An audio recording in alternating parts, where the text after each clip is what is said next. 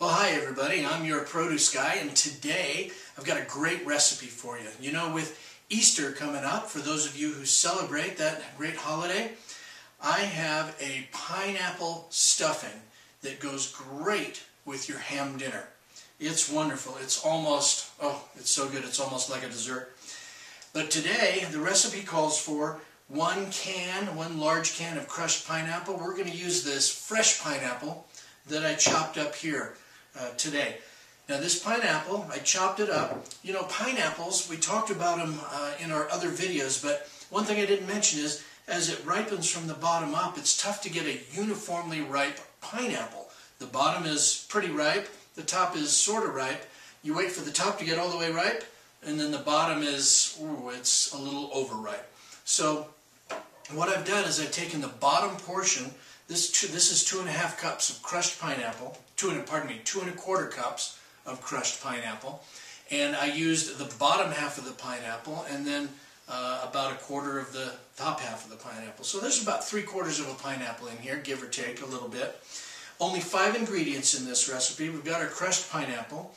We have 1/4 pound, a stick of butter, 1 cup of sugar, 4 eggs, and 8 slices of white bread that we will cube and make the dressing. So I think we need to get started. We go first with our sugar and our butter. They go into our mixer and those get creamed up. So we will get those started.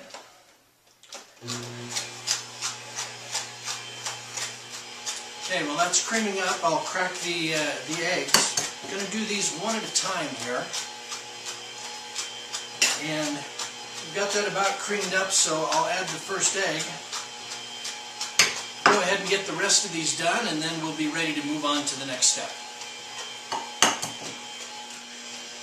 Okay, as soon as we get that last one mixed in, we'll go ahead and add it to our pineapple. Put the pineapple here in the big mixing bowl.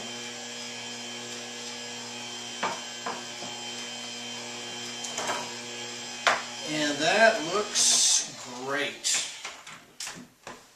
So I'll bring that up. Go ahead and move this on into the mixture here.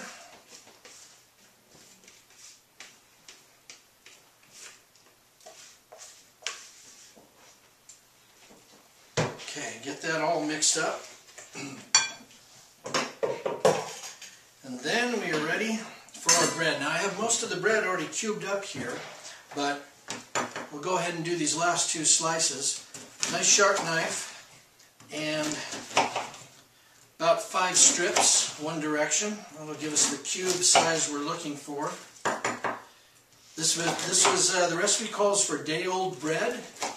But what I did for this was pulled out my 8 slices of a fresh loaf this morning and just set them out and let them air dry a little bit to stiffen up just a bit there. So there we've got our nice little bread cubes, pineapple mixture.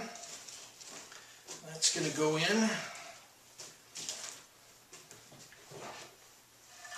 along with the rest that I pre-cubed up.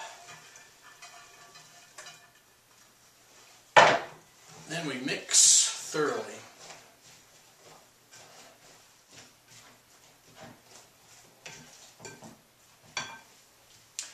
Okay, now that we have that mixed thoroughly, I'm going to take a little bit of nonstick spray, and in my 9x13 pan, I'm going to pour this mixture out. There we go. Now I've got my oven back here preheated to 350 degrees, and this is going to go in for 45 minutes.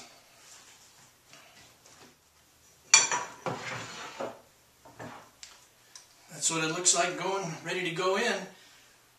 We'll see in about 45 minutes. Not really. We'll cut to the next part.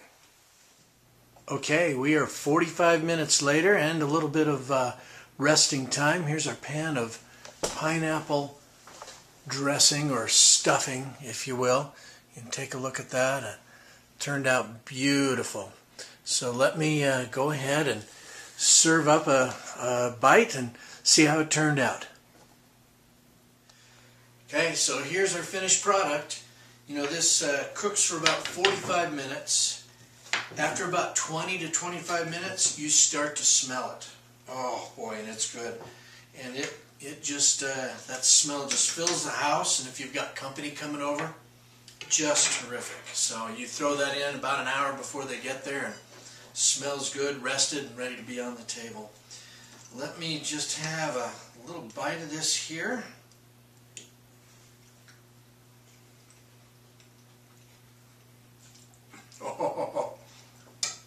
Oh, that is good. That is really good. It's almost as much of a dessert as anything. Great accompaniment, this sweet side dish with a nice ham that has a little bit of saltiness to it. Great accompaniment. Thanks so much for being with us today. I am your produce guy. Thanks for subscribing. Thanks for friending us on Facebook. Thanks for following all that we're doing. We sure appreciate you.